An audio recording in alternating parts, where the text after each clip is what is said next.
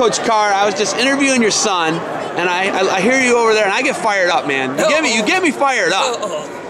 In a match like that, a guy who took it to him earlier in the year, you know, you got to have a game plan. Well, let me share with you. Our theme at Perry this year was greater later. How do you make the adjustment? And one of the ways you're going to make adjustment is never personalize your failure. Right? You lose, you don't got to change your last name, move to New Mexico, break up with your girlfriend. No, keep your arms down. He won't hit you with 10 duck unders. Never personalize your failure, making those adjustments. And, you know, man never really fails unless he's unable to cash in on the experience. We learned and we cashed in.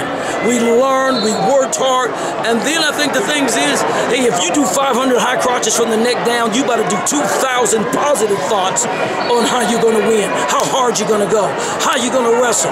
Pat McNamara was saying to him, write your story.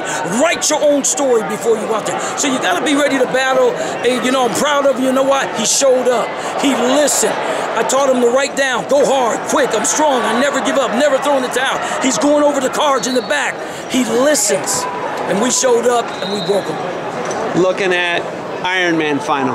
What do you know? I'm talking about losses. You guys fall forward like he said. That's right. And one of the things I had to do was observe my son. He had an iron deficiency. I was like, what's wrong with the guy? So we took him to the doctor. We had to get him on some iron pills.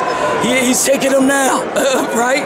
Because so he had an iron deficiency. So we have to stay on top of that. And then we made the adjustments. And that's what it was. We took him to the doctor. That's why he was losing. I've never seen him shake somebody's hand before the match was over. He did that at the Beast to a guy he just beat in Ironman. Looking at the college choices, how much do you want to be involved in his college choice? You know, Iowa State obviously is something that it's got to be out there. It's got to be out there for obvious reasons, yes. What do you think on the college choices? Where are you at in the college decision? Are you standing back in the background? We're what are you looking doing? at school, you know, I would just say, you know, I think Ohio State's there. I mean, Oklahoma State, Iowa State, Penn State, all the top schools, and we're going to look forward to that as well, making those choices. How do you get so fired up, man?